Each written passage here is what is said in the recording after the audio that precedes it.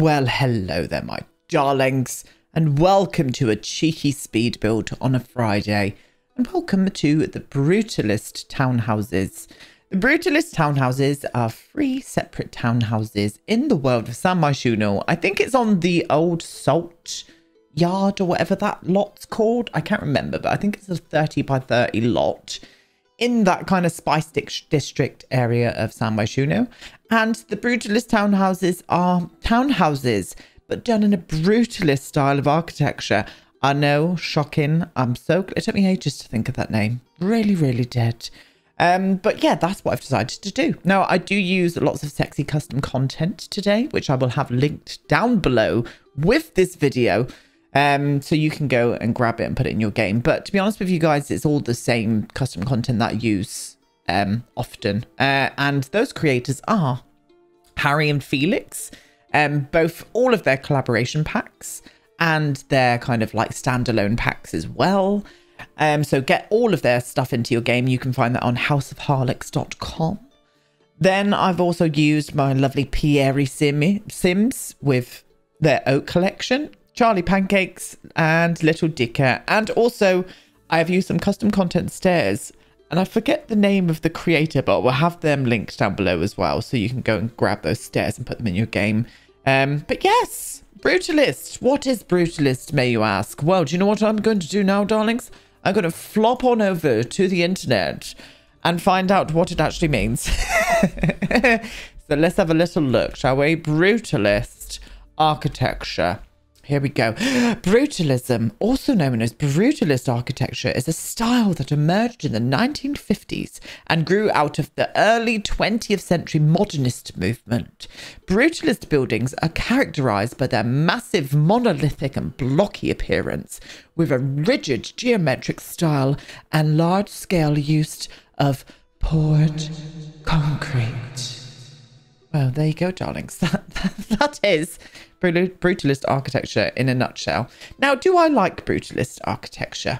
I like some buildings. The Barbican Centre in London, I really, really love that building. I think it's really, it's grade 2 listed as well. As is quite a lot of brutalist architecture, actually. We've got quite a lot of brutalist architecture in Plymouth and Devon, where I live. And some of it is quite fugly. And I know it is not to everybody's taste, it's not. But the fun thing with building in The Sims is you don't necessarily have to build in your kind of like tastes all the time. And that is what I tried to do today. Yes, this is kind of very updated on the interiors. It's very minimal in the interiors as well. But I still kept all of the bare concrete inside, and that is definitely not to everybody's taste, myself included. I don't think I could live in a bare concrete building. I don't know, actually. If it had massive modern windows and lots of greenery, which is what I do in this build itself, I reckon I would like it. And if the concrete did have underfloor heating as well, I would love it even more, darlings. But my personal taste, I'm not all that into brutalist architecture, to be honest with you. But if you do want to have a look at a gorgeous brutalist or brutalism building, as I said, go and check out the Barbican Centre in London, or just Google it and you'll be able to see it. And that was kind of a little bit of an inspiration for these houses. Now, each house, I've only furnished one. I furnished one. I didn't furnish the other 2. I've just left them blank on the interiors.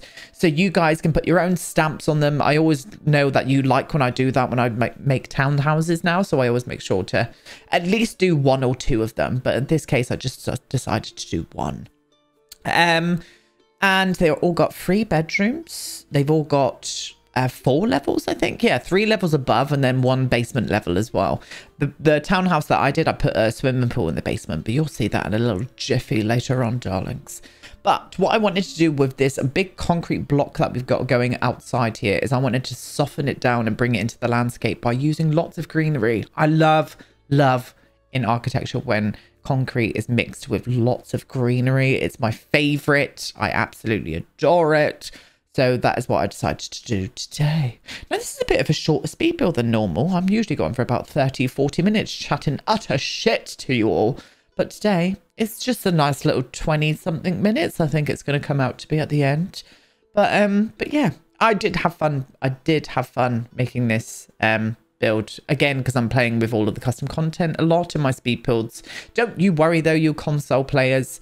I will in the future do a couple, especially when it gets to spooky month. I will be doing a few CC free kind of spooky builds for you guys to get in your game. So if you've got anything you want me to build, minus the Addams family house, I do not want to build the Addams family house. I get asked to build the Addams family house every year, and it's just one of those builds that I personally don't think works well in The Sims. It just doesn't look right. The scaling of it just looks weird. The Addams family house is iconic, and it just doesn't work in the game. It doesn't. I've only seen a couple that I liked in the past, and I just don't want to build it. So anything that you want me to build spooky wise, whether you've seen in a TV or horror a TV show or a horror film, then please let me know down below, because it all starts next week, darling. Spooky bitchy month starts next week. So yes, that's what's going to go on. That is what is going to go on. But yeah, here we are, climbing ivy up. I actually put skylights at the top here as well.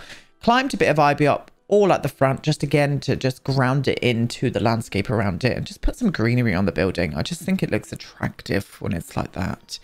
Now, the one CC pack that did come into play a lot with this house or these houses was Harry's Brutalist bathroom pack. Some gorgeous pieces in that, and it allowed me to create some really interesting, what I think anyway. I love that flooring. Well, we're gone now, but that flooring at the front there with all like the sort of like quartz sort of crystals, chipped bits in them. Do you know what that reminds me of? It reminds me of an Asda shopping store back in the 90s. Because that was the same tiles that they had in there. I always remember it. And do you know why I always remember it? Because I used to have a nightmare, a reoccurring nightmare, that I was running along on those tiles, those brutalism tiles, and all of a sudden there was a big slope, and it had those tiles, and I was sliding down it, and at the bottom there was a lift or an elevator from wherever you are in the world. And I don't know if anybody's ever watched Beetlejuice, but you know the part when he turns into the snake, the staircase turns into the snake. Two of them started coming out of the lift and trying to bite my ankles. And I always remember that nightmare, and I bloody hated it. So yeah, I don't know why I went into that, but there we go. Anyway, look at us. We're down in the basement level. As I said, we do a swimming pool down here. Now this changes here. I actually put like a little kind of shower moment down here, like an open shower, so you can shower before you get in the pool and whatnot. But the pool shape was just not working for me, so that is what we decided to do instead. I made the pool shape a little bit better. You can see it now. I did it off of camera though, but you'll be able to see it now. And then I used these arches down here as well. I just think they added something, and I was like, I need like a mirror texture or something behind them though. And I was like, oh, that one will work, but it's too big, so I do this smaller one. And I think I get rid of the middle one. I can't remember, maybe. And I just like those arches down here, down in the basement level, next to all of this like water. And I just think it looks really cool. Really nice little space, this. And again, very minimal. This house is extremely minimal. So I was very picky on where I was going to be putting furniture and stuff. So you'll see me testing a few here and there, just to make sure that everything is kind of like as minimal as it can be without looking kind of bare, empty and soulless. Even though grey would kind of look a little bit soulless to me, which is why I tried to hit it with so much green in this house that it kind of overtook from that. And yes, very much liked it. Very much liked it indeed. But yeah, lovely little pool area. Anyway, we're into the kitchen. Into the kitchen, I end up using Harry's brownstone kitchen in here, but I wanted a fresher colour, so I went for a white kitchen in here, and it just made this crisp white look come throughout here, and I really like it. Really like it. And the brownstone kitchen is probably one of my favorites as well. I think it's absolutely stunning. And it's got this big bifold door that has got a little patio area that goes down into the main garden space as well. And I just all in all like it. Oh, that light is by a creator called Tuds. I actually use their modular wardrobe as well up in the bedroom, so I'll make sure to link his stuff down below as well, or their stuff. I don't know their gender, so I'm not going to assume their gender. So I'm going to yeah, I'll link all of that down below, darlings, down below. But that gorgeous fridge from Little Dicker, which I absolutely love, I think is so gorgeous. I just love the use of it. Like, we haven't got a big fridge space or a fridge in the actual kind of build catalogues, which is why I like it there.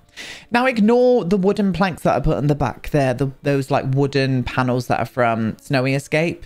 I like the texture of it. I just wanted a different texture on there, but the lighting on it was just throwing me off every time I was looking at it. You can see what the Sims 4 lighting does. It just looks awful. So I end up getting rid of that, and I use a nice concrete wall texture from the Brutalist pack from Harry instead.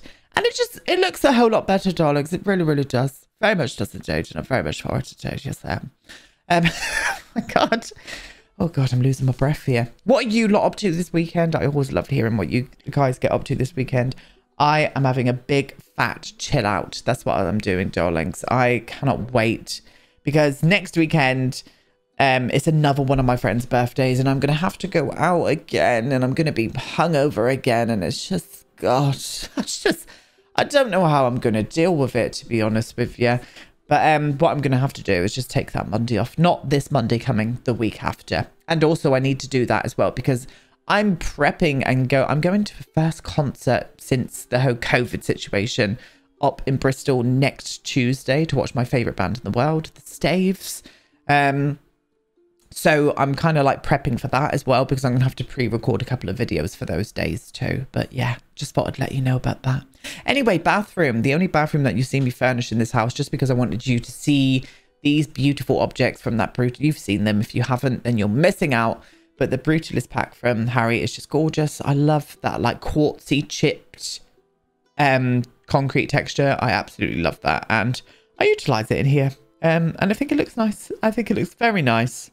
I would have loved if Harry did these. I know they're like meant for like sinks to go on top of them and stuff, but I wish that we could have just put them anywhere, like put them at any height. And I know I could with the tool mod and stuff, but just for some architectural details and stuff, I would have loved that. Would have loved it, but I'm not complaining because Harry does enough for us all already.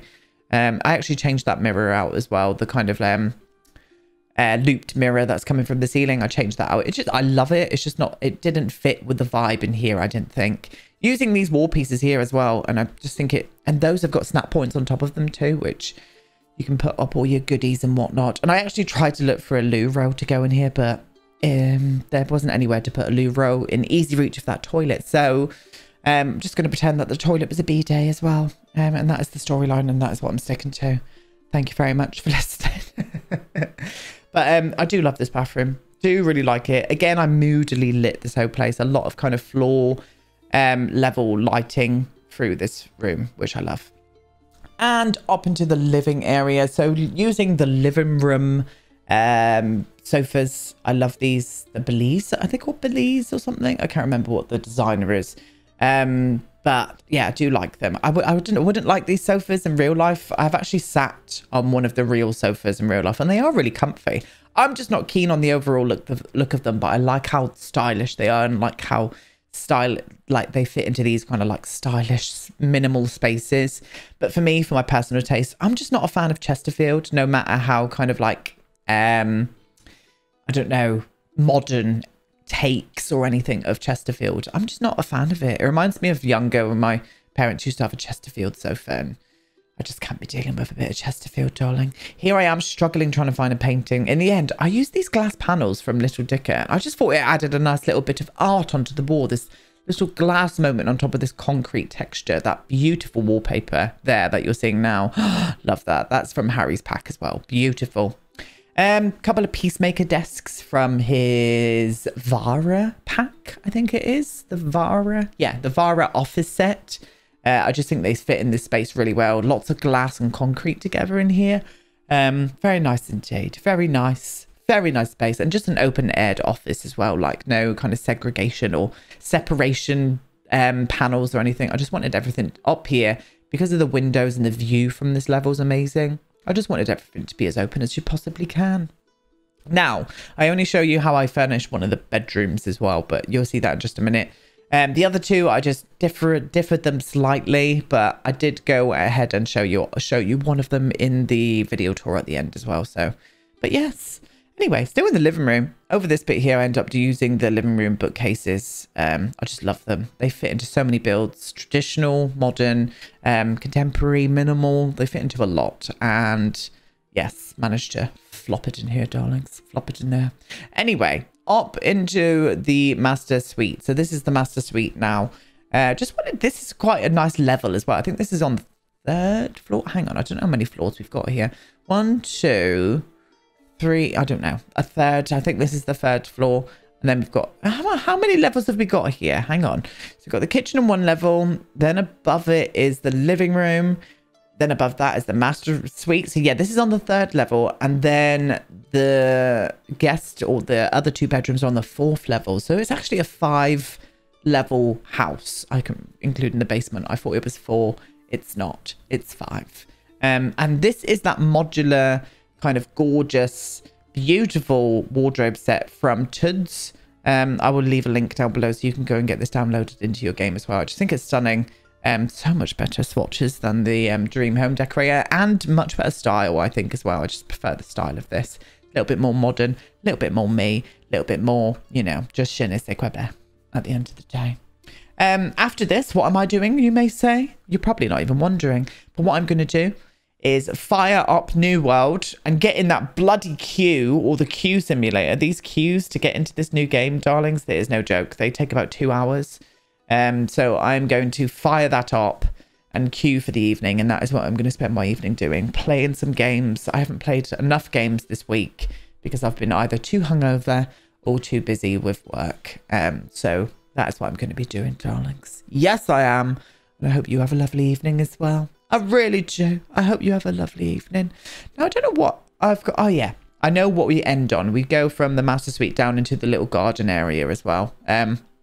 Love the look of it here. Like this particular bit overlooking like the main kind of like square. Really nice. I don't know why that was cut out. That was weirdly cut out then. And I don't know why. No idea. No idea. But we're going to continue on. And this is the garden. This is the garden. Just kept it very, again, the house, blending in with the house, very minimal with concrete and lots of green. But yes, that's it. Anyway, my darlings, I'm going to leave you now. Thank you so much for watching. You're an absolute gemstone, all of you. I really, really appreciate you. I'll be back on Monday with a video. I'm unsure as to what video that will be, but it will be a Monday video. So 5 videos next week. Lovely jubbly. And that's it. I'll see you all then. Thank you so much for watching. Have a lovely weekend. Goodbye.